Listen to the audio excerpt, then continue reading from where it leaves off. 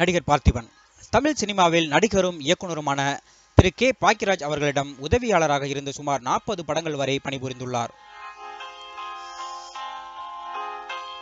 அதன் பிறகு புதிய பாதை என்ற படத்தின் மூலம் இயக்குனராக அவதாரம் எடுத்து தேசிய விருது பெற்று புகழ் பெற்றார்.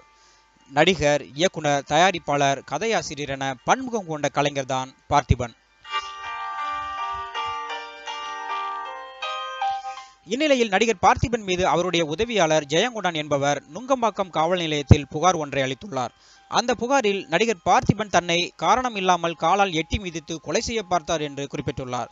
இதனால் இது குறித்து விவரம் சேகரிக்கும் போது பல திடுக்கிடும் உண்மைகள் வெளிவந்தது.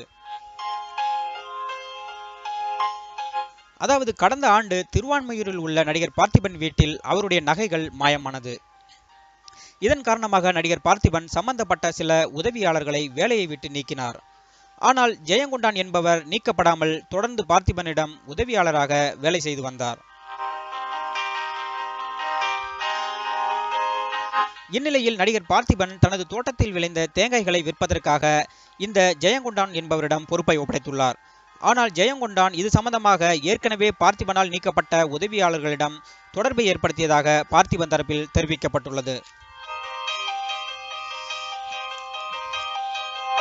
ஆனால் ஜெயங்கொண்டான் இதை மறுத்துள்ளார். மேலும் தனக்கும் நகை திருட்டில் எந்தவித தொடர்பும் கிடையாது என்றும் நடிகர் பார்த்திபன் தன்னை தவறாக புரிந்து கொண்டு அதன் மூலம் தன்னை தாக்கியதாக புகார் தெரிவித்துள்ளார்.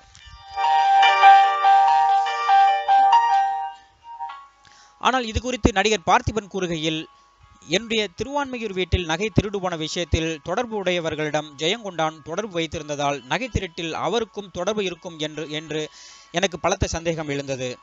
இதனால் நான் உடனடியாக இது குறித்து போலீசாரிடம் ஜெயங்கொண்டானை விசாரிக்க சொன்னேன்.